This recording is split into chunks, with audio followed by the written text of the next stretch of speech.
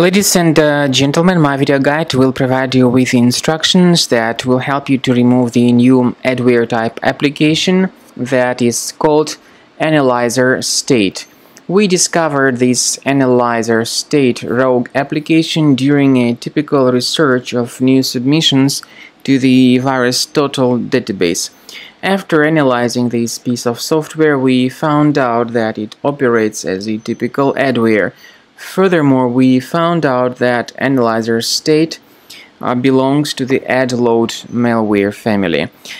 This particular adware, called AnalyzerState, is often spread through integration with certain free applications.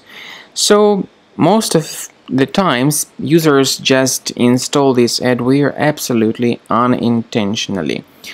Furthermore, this adware may be spread through fake software or browser update alerts.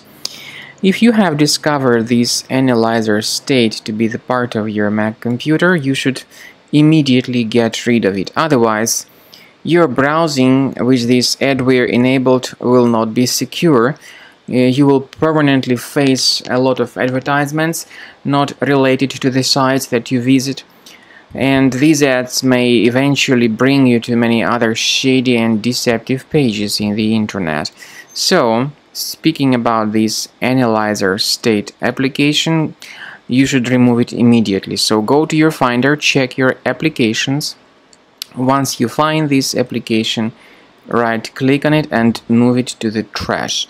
We also recommend researching the system with Combo Cleaner antivirus, and the best solution to get it is on the official website combocleaner.com. Use this green download button, install the application. This is the way it looks like. So click on Start Combo Scan button. The program, after you download it for the first time, will be in the trial mode initially, of course.